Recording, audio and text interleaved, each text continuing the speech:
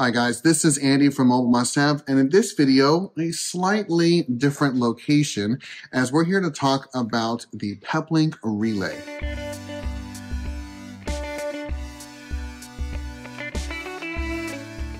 Now this is a really interesting device that we're going to do a quick video on today, and it's talking about how we're routing internet traffic if you have home base or someone that can act as a home base for you. Basically, this device is going to allow you to connect your mobile Peplink unit, so the one you're traveling with, and it's going to make it look like the internet is coming from this device when you're streaming, when you're on Google, when you're doing anything online. So if you're looking for a way to make your internet traffic always look like it's coming from a single place, this device is doing a good job at kind of solving that problem. There's really two main, well, there's probably more, but two really good examples of this. One is if you would like to stream channels from back home, wherever that may be, this you can leave back at your home base, or like I'm going to be leaving this at my parents' house. And you can then, every time you log into the internet on your RV, regardless of where your RV is, it's going to make it look like your traffic is coming from here, assuming you have it connected that way.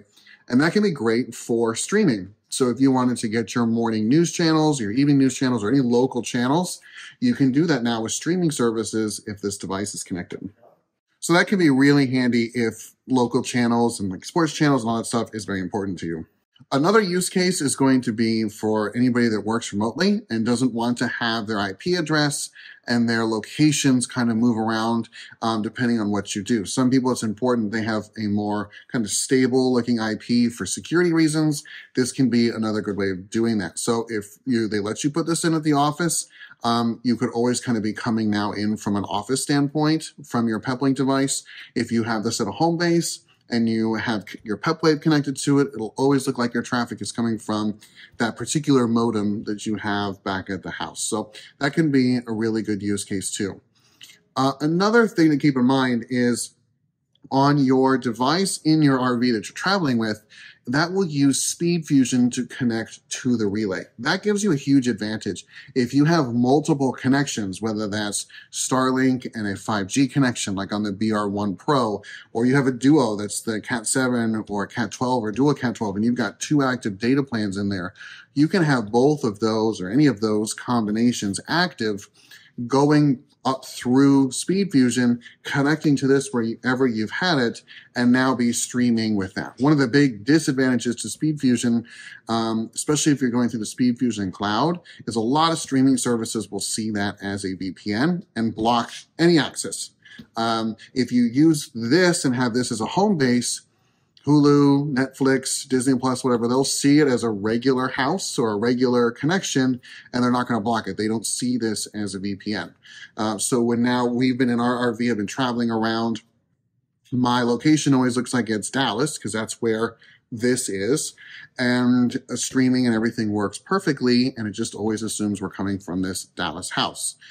So that has been really, really nice. So I'm still able to use SpeedFusion to get better buffering and better speeds, but I'm able to actually stream now because it's not going through a VPN. Now, that can be a negative if you don't want all your streaming to take up your SpeedFusion, and you can still do that. This is just another option now that works really, really well. Now, I wanted to quickly go over the setup of this particular device, as it doesn't take too long, but there are a couple different steps and a couple different ways to do that.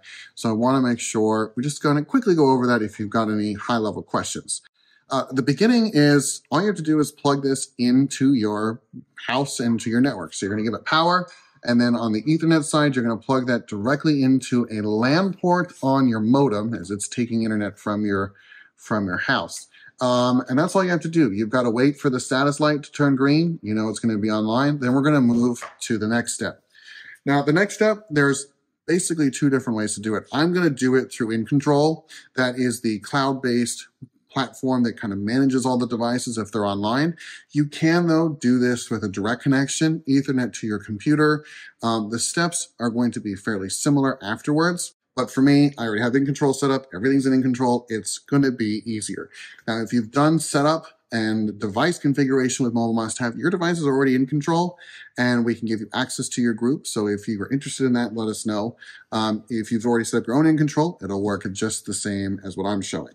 But if you don't, you can still set up without in control. You just have to hardwire this with an Ethernet cord to your laptop or some device, and then you can remote in that way. The IP address to access this is on the back. One note though, it does say the password is public. It's actually admin, so it's going to be admin if you need that.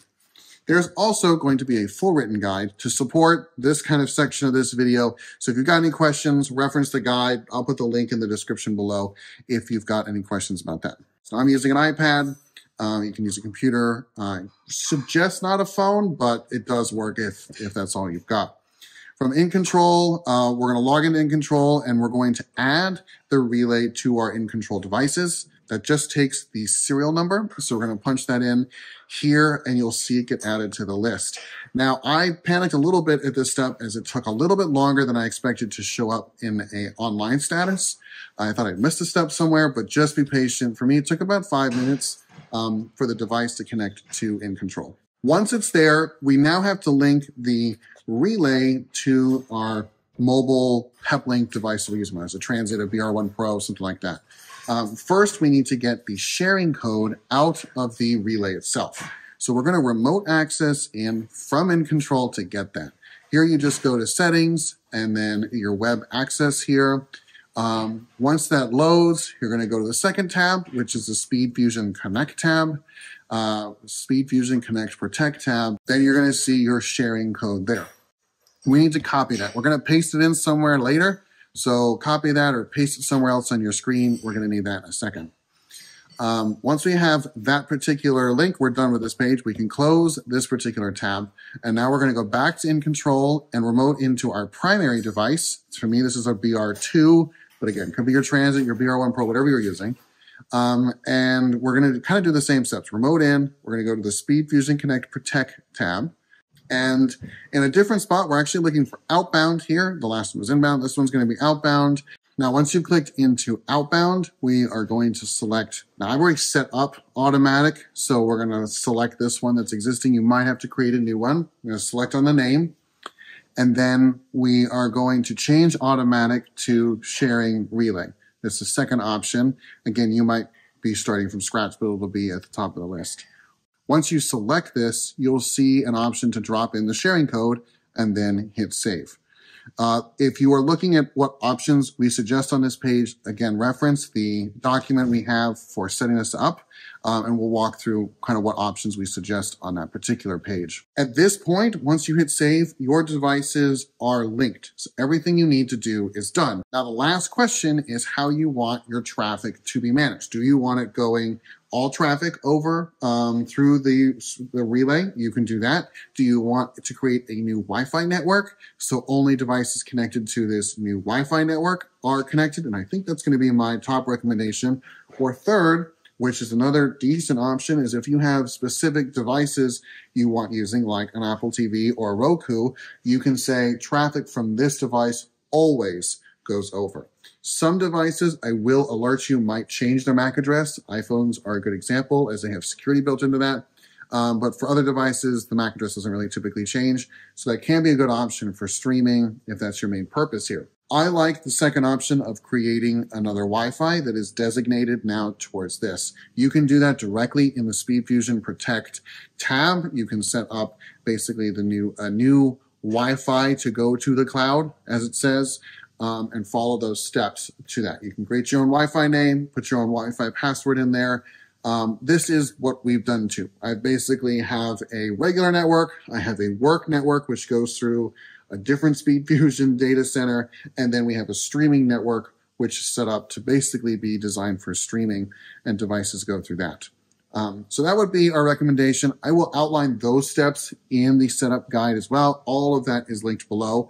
But just to give you a few options of kind of what to do now that you have it linked and how you might want to accomplish that. Now, if there's more information you would like to know, or you have more advanced level questions, yes, I have definitely not hit all the details, but that is a great thing to be a member for, because you can get access to the RV Mobile Internet forums. You get access to the webinars that are posted with Eric, our founder, Chris and Cherie from RV Mobile Internet Resource Center, where they go deep dive into all kinds of stuff like this. And they actually have this as the primary topic of the video this week.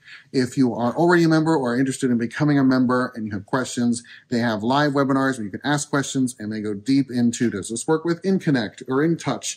Does this touch like the L2 bands, and all kinds of cool things. If you join that webinar, it's also recorded, so if you want to access it later, you can do that too as a member.